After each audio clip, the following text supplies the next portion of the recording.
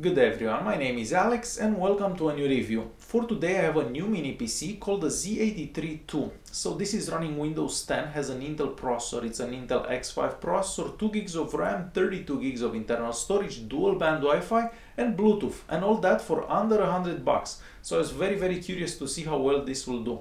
So let me show you what comes in the box with it and then let's see how it performs. Let's begin. The Z83 II comes in this box, some information on the front of the box and some specifications about the device on the back. Inside the box we find this power adapter, 2 HDMI cables, one of them is really short, this is the really short one, and this is a bit longer.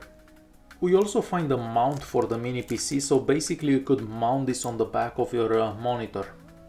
And lastly, a small user guide. The mini PC itself, it's made out of plastic and I have to say that it doesn't look that premium. So on the front we just see the Z83 right there. On this side we're gonna find a slot for an SD card and 2 USB ports.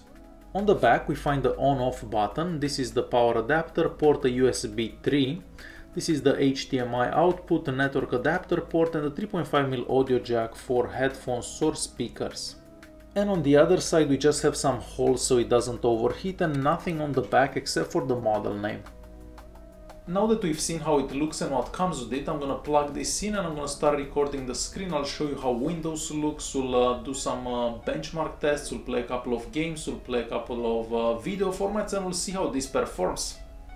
Alright, so it takes about 45 seconds from the time that you turn on the box till you get to this screen, and this is basically Windows 10 that you've seen on any computer. So let's start by going to settings here. I'm gonna move a bit through settings here so I can show you a couple of settings. So let's start to the system first. So display, basically advanced display settings, we can just select the screen resolution and it's at 1080p at this time.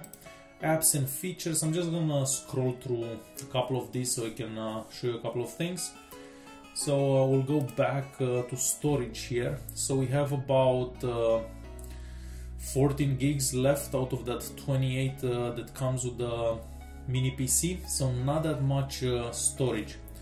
And if we go to about here, we can see the model name, so Z83 II, and this is the Windows that we get, so we get Windows 10 Home Edition.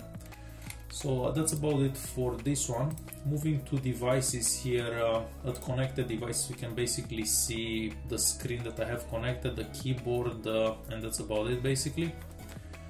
At Bluetooth, we can just connect to any Bluetooth device that's nearby, and you can probably see that it's working fine because I'm finding all these smartwatches and phones that are sitting around the computer here. So a whole bunch of stuff available there. Accounts, straightforward, privacy, language and time. So let's go to language here for a second. So I was gonna show you what languages are available.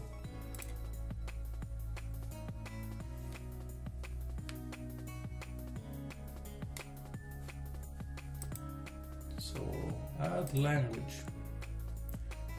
So we can basically add any of these languages here. So a whole bunch of languages available.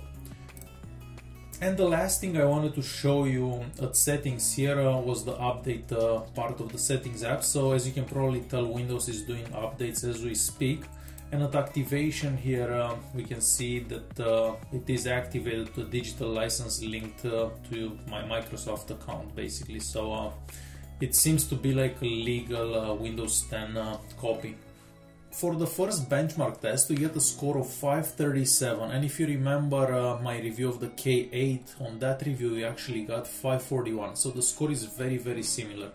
If I press on home here, we can check out the components of this mini PC. So this is the processor that we have, this is the video card that we have in this mini PC. Let me move back. This is gonna be the storage, so we don't have that much storage available, as you can probably tell. This is the motherboard, and this last one is gonna be the RAM. So again, we don't have that much RAM available. However, we were able to get a score of 537. So I guess it's a good score compared with my K8 and considering that this one costs about half the price of that one. And for the next CPU benchmark on the Geekbench 4, we get a multi-core score of 1940 and a single core score of 841. And here you can see some details about the score. And I even checked the GPU's benchmark and we get a score of 5313, and here we can see some system information basically, and some information about the test itself. Even though this is supposed to have dual band Wi-Fi, I was only able to connect and see my 2.4 GHz Wi-Fi network. I'm not able to see my 5 GHz Wi-Fi network for some reason. And this is the speed that we got for download on the 2.4 GHz Wi-Fi network. So about 30 for download and about 10 for upload. So this is a decent speed, and you're gonna be able to do pretty much everything with this speed. Like most other devices, we also have the Windows Store, so here you can basically download any games, apps, anything that you may be into. And of course, since this is running Windows, you can install Chrome, you can install Firefox, basically any browser that you wish. So I have YouTube opened here on Chrome. I'm just gonna play a bit of this video so I can show you how well YouTube does at different resolutions. So let's check out the resolution here. So currently it's at 480p and it does do fairly good. Let's see what happens if we choose 1080p, for example. Let's see how smooth it actually goes. So we'll give it a second. So let me make this bigger.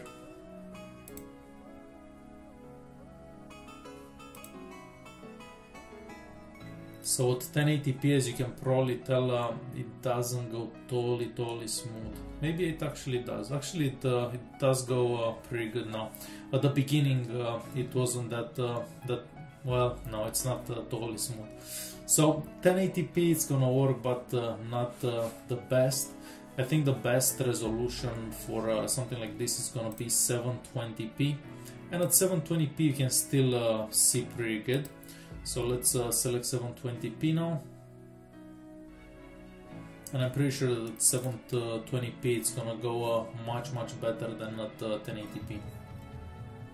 So yeah, it does go much smoother now. So YouTube, I guess 1080p it's out of the question. That graphics card that we have, it's not the most powerful, and well, that CPU is not the most powerful either. So this is how you would get YouTube on a mini PC like this. So I have my USB stick plugged in to this mini PC. We'll check out a couple of files from here. Let's try this 59 frames per second one, see if it actually works. I highly doubt it, but we might as well try. And all we can see, it's a black screen. So a black screen for that one, so not gonna happen. Let's close it. The next one I'm gonna try, it's this 1080p one. This one should do fine without any issues. So let's see this one. And as I was imagining, this one works really good without any problems. It actually looks very good actually. Alright, so this one works fine. Let's see another one here. Let's try this 50 frames per second 4K file. I highly doubt that it's gonna work. Oh, it actually works, but in like slow motion, so it doesn't do that great. But at least it starts working, which I wasn't expecting. So the next one is gonna be this 720p file, and I'm 100% sure that this one will do fine.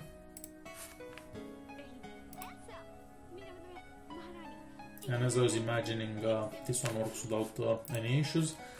Let's see what else. We have this one here.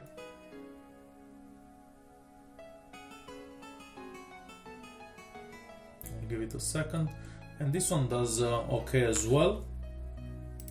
We'll close that one. Let's try which one? Let's try this one here. No, let's try this one. But most likely, no, I'm not gonna have anything installed to play that one, so we'll skip that one. Let's try this one instead.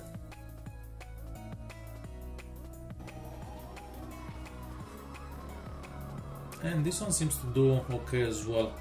So a lot of files are doing really good on this underpowered mini PC, because this processor is definitely not the fastest out there.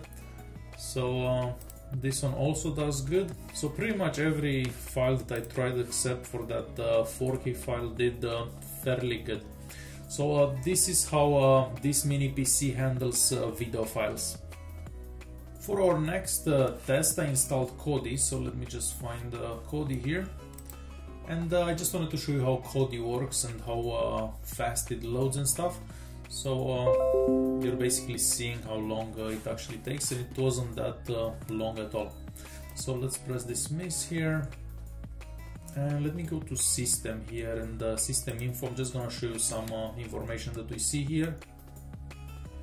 So this is all the information that we get, and I've also installed an add-on earlier. I'm just gonna show you that add-on, and we can check out how it goes.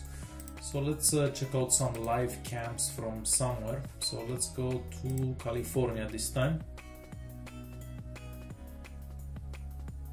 And let's check this one.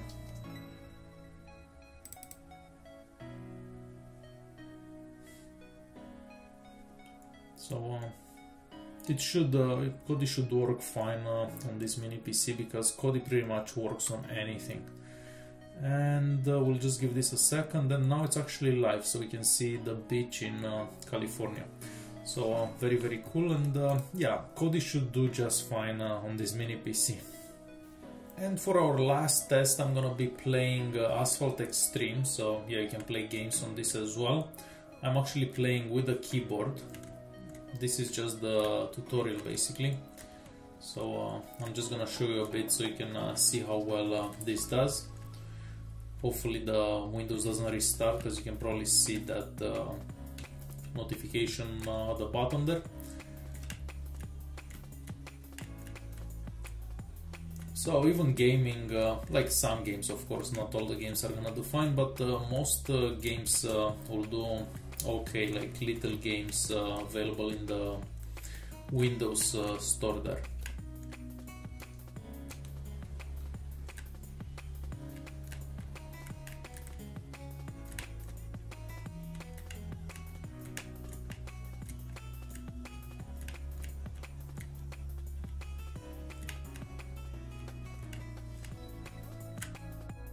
So there you have it. This was the Z83 II Mini PC running Windows 10. So as you can probably tell, it does do fairly good for its price. I mean, for under $100 for a Windows machine, I think it does do fairly good.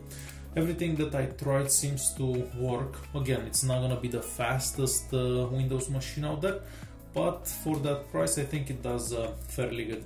If you guys have any questions, feel free to leave a comment down below. If you did like the video, press that like button.